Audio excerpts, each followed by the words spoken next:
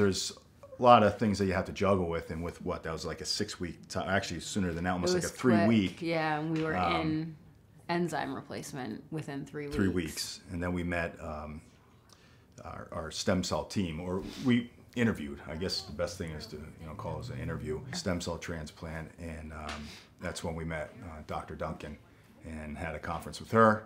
I think within about 40 minutes after that, we felt extremely comfortable that, hey, it was almost like a brother-sister relationship, just her attitude and the way she was confident that, hey, you're in good hands.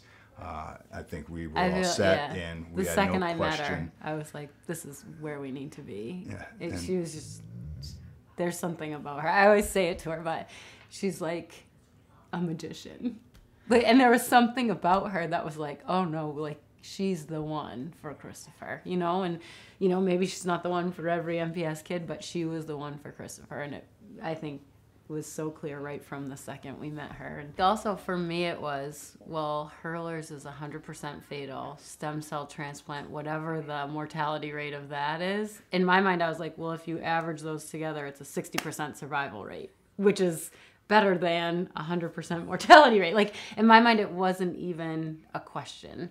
So, we never debated it. We were on the same page. Which is interesting because it was actually, there have been families who have declined that as a treatment. And when we heard that at Boston Children's, one of the doctors that we work with was like, well, not all families do this. And I was just like, oh, I don't understand that, and that, they probably also don't understand the other end of it from where we are.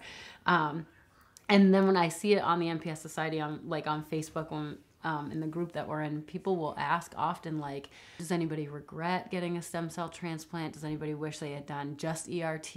Or I always think, like, gosh, did we not ask enough questions? And it just worked out really well for us. But I mean, to me, that's how I balanced it out. I'm not really good at math, but in my head, I was like, well, if Hurlers is going to kill him, then I feel like even if stem cell transplant in the end does, we took a shot, but if we just didn't in my head make any sense to do it any other way, because it raised his chances of survival. It was the only way that I could think of it, because if you've got 100%, and no matter what the mortality rate is, whatever that number in between is his survival rate, which he doesn't have at all without that. So, and ERT is wonderful, but it wasn't going to save his life, and I think that for us was. It wasn't. They didn't have enough information about the success rate of the other families. You mean the other families? Yeah, the ones that decide not to. I think the questions come when you're seeing the other kids that are not surviving it, and I think it just makes this. It's that aren't surviving transplant? Yeah, because then I think you're thinking, you did that to your kid. That's the only way I can kind of make sense of it in my head. Or it could be religious beliefs as well. Some of it I think is religious.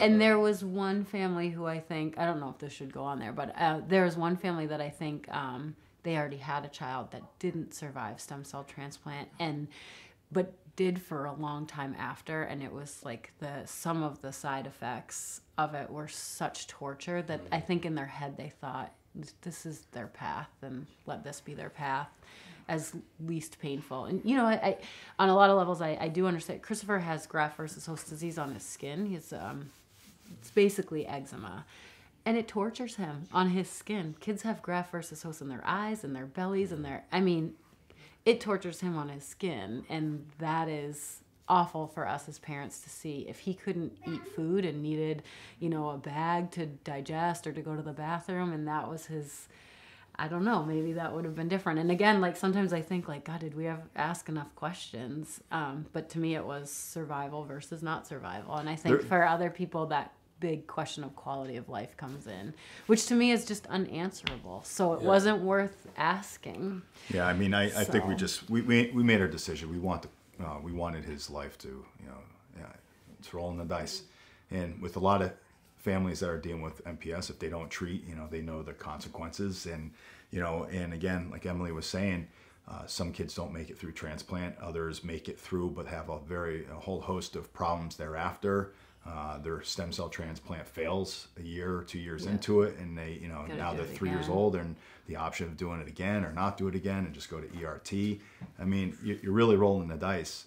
In our story, it's successful. I mean, And I as think terms of having the disease, we're, I always use the term, he's like a 1%er. Yeah. He's that 1% of that population that is doing extremely well. What's next, though?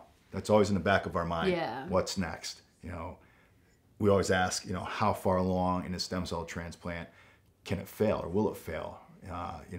And they're saying, well, if you get past 3 years, 4 years. The big year is the big day. 100 days is the big day. Then Yeah. it's like a year. Then it's 5 years.